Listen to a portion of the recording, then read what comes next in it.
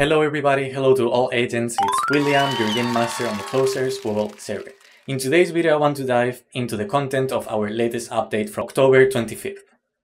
To begin with, let's start with the costumes. We introduced a new hip-hop street crew available for all characters. It has a techwear and futuristic feeling to it, and my favorite part is the bottoms because it reminds me of Idol's outfit on stage. Coming along with it, Urban Fighter and Stray Cat are both making a comeback, this time including Eri.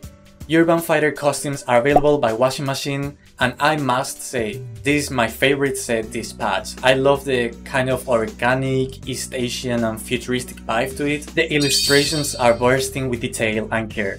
Moving on, we have two big events this patch. Let's start with Closers School. The event takes place in Closer School area and can be accessed through the Season Event Town School in the Event Dungeon entry.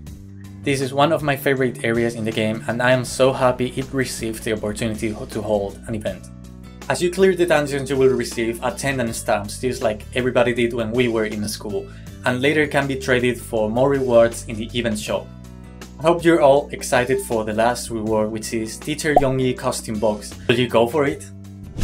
Secondly, we have the Flames King Tragedy event. We are introducing a new one-person farming dungeon called Tragedy of a Flame Encore Dungeon, which will be available at Count These Maurice and available after completing episode quest Tragedy of a Flame. Inside the Dungeon Finder, you will find the 3 new dungeons available: Twilight of Darkness, Fantasy Puppet Show, and Warden's Room.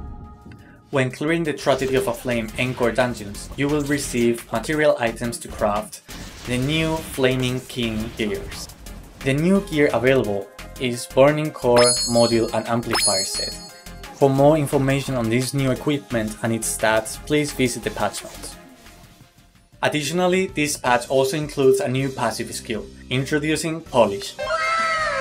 Polish is Closer's newest passive skill, which can be learned after achieving the 5th promotion and can be learned if the Polish target skill is at the highest level. It will modify your existing abilities, such as creating a bigger explosion or adding one sword slash. For more information about the Polish skills, please refer to the patch notes where you can find all the numbers and adjustments made will be linked in the description. To close off the video, I want to remind everybody of our screenshot show-off event held in our website, where we invite all closers to share the best screenshots using the post-processing effect. I want to share with everybody my attempt at it, which you can see right now in the background, and I mean, let's ask the audience. That's all for today's video. I hope you can find this informative and comprehensive. See you guys on the next one. Bye bye!